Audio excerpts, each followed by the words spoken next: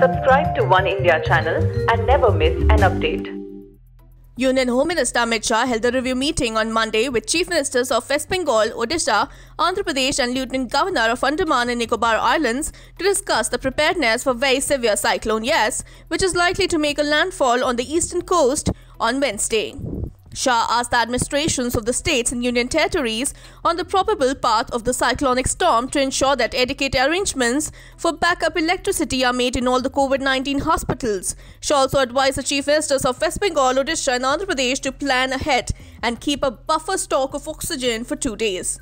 The Indian Meteorological Department said on Monday that deep depression over the Bay of Bengal has intensified into cyclonic storm Yaas and is likely to cross the Odisha-West Bengal coast on May 26th after turning into a very severe cyclonic storm.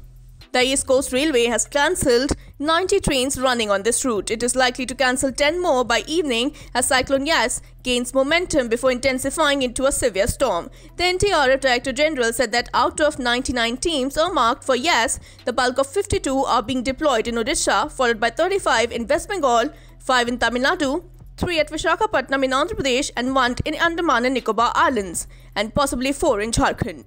He said Odisha has recently upped the requirement of NDRF teams as the state feels that the impact of Yaas will be severe, at least to an extent in its districts, and a lot of evacuation and restoration work may be required to be carried out. The National Disaster Response Force has directed its rescue teams to ensure that the country's major medical oxygen generation plants based in Odisha and West Bengal are running and alive during Cyclone Yaas.